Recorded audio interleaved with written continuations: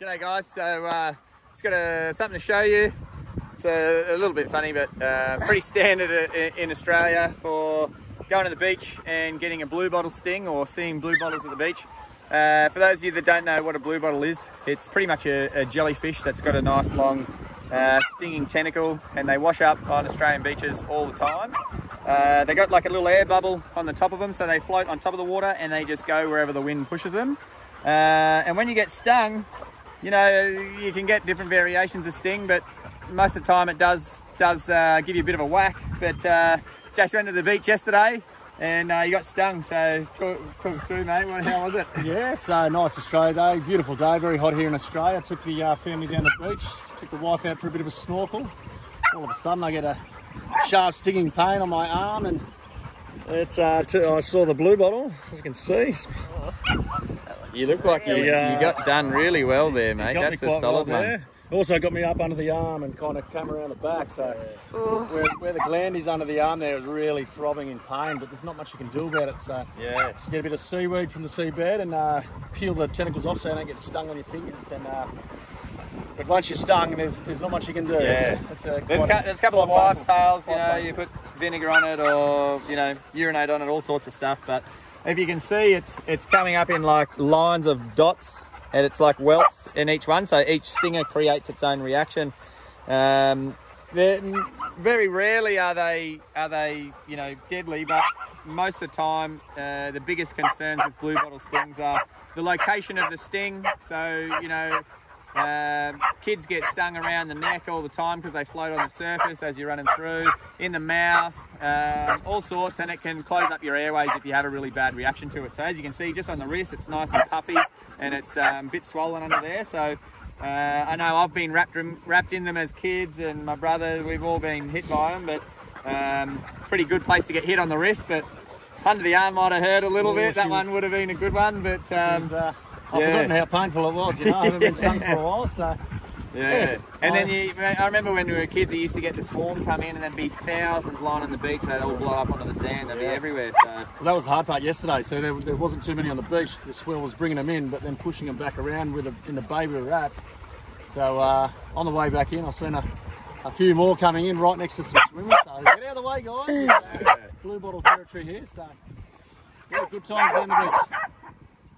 It's all part of Australian beaches, isn't it? That's right, mate. That's right. Survive to tell the tale. Live another day. Cool.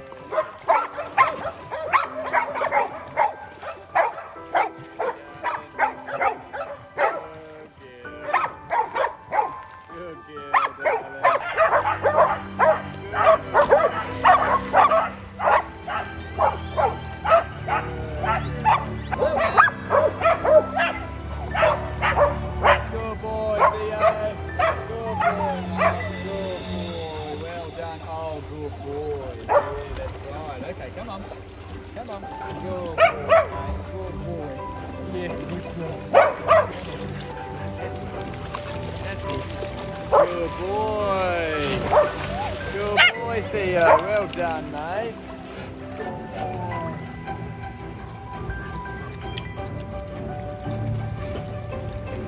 Good boy, mate.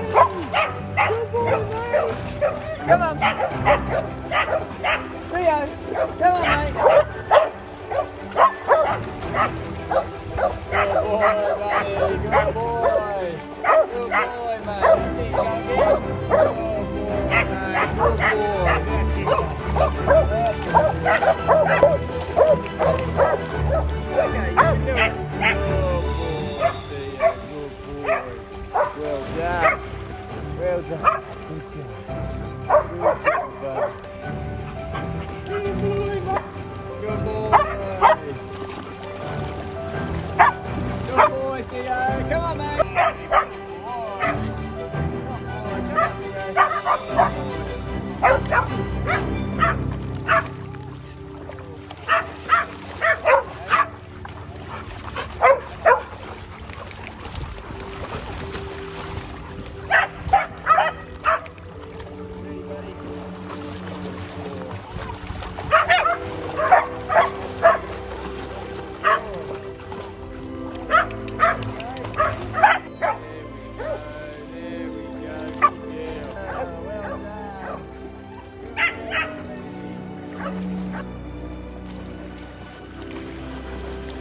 Good girl. Well done.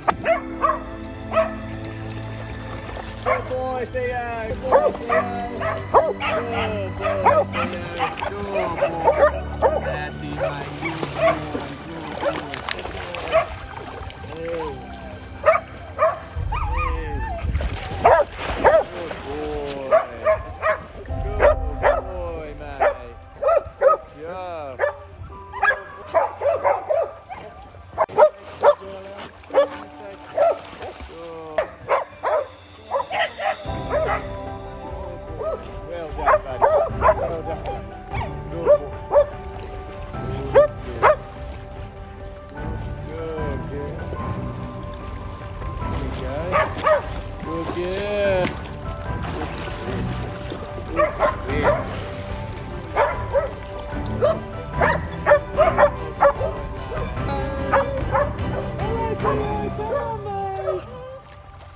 Good boy, Theo. Good boy, Theo. Oh, good boy, mate. Good boy, hi. Good boy. Ready? Ready? Good boy, Theo. That's it, mate. Good job. Good boy, Theo. Good boy, mate.